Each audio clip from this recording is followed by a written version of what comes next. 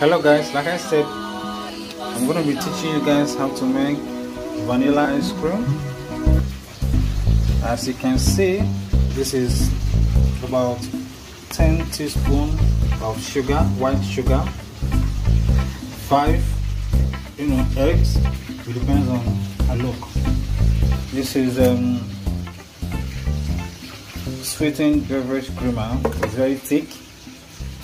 Of course, you already know what pig looks like. This is a whole milk, and here is vanilla essence. So this is what also gives it that taste, that vanilla taste, vanilla essence. Okay, and here is corn flour. So I'm going to be teaching you the procedure in just a short while. Okay, welcome once more. And on this plate, I'm going to put these whole eggs into it, and we're going to whisk it together with this whisker. Yeah, we have the machine. If you can afford the machine, this is how the machine is. If you can afford it, okay, you can decide to use the machine to whisk it, but I'm going to use the contemporary one which I bought also. So we're going to put this 10 teaspoons of white sugar into it, pour all of it in it. Then I'll add a little salt with pinch, and you whisk it together. All smooth. And now we are going to start adding the whole milk into the pot. Your pig milk, your sweetened. This milk is very sweet. Don't go and pour everything inside though.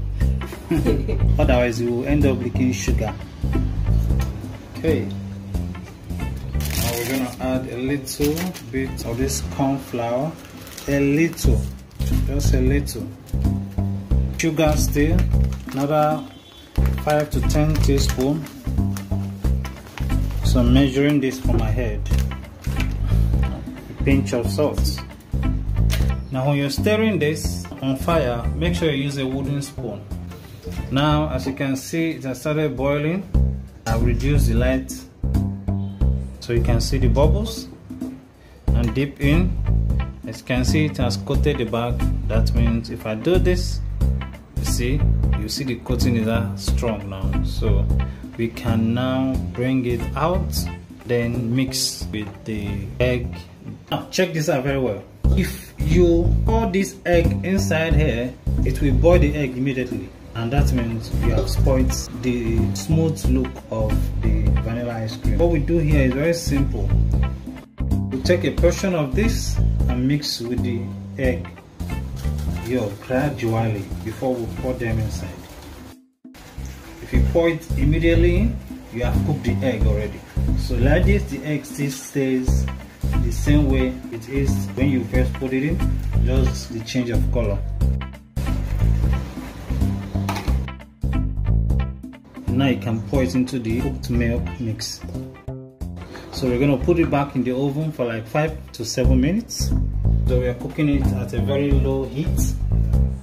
And then now add your vanilla essence. Just a little, like a teaspoon. If you put so much, you're on a long thing.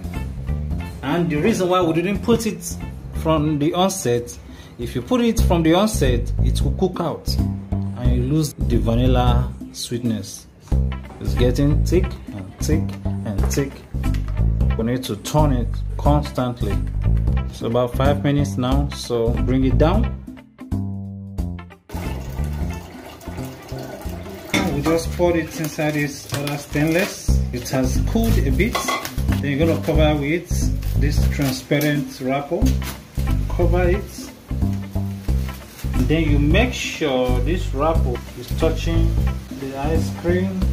Reason being that if you leave it up under space, when it starts getting iced, it starts bringing up bubbles, and you don't like that. And that bubble forms the lumps, which is not needed in the ice cream.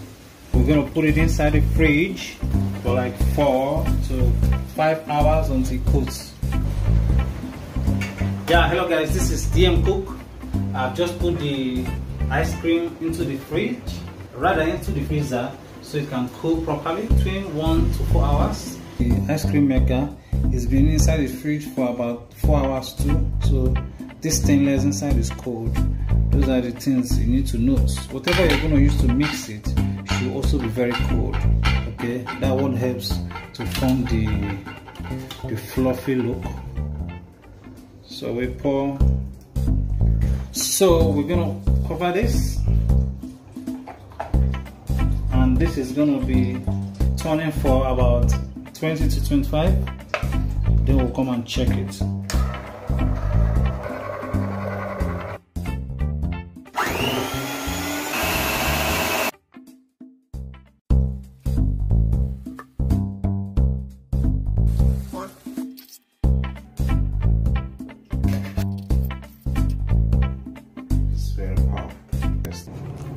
Wow, please. You still need more time if you want it to block, but I love it this way. We add this vanilla flavor. Are you feeling me? Here is the powerful DM Cooks. Hey, I see the odds. Creativity by the spirit.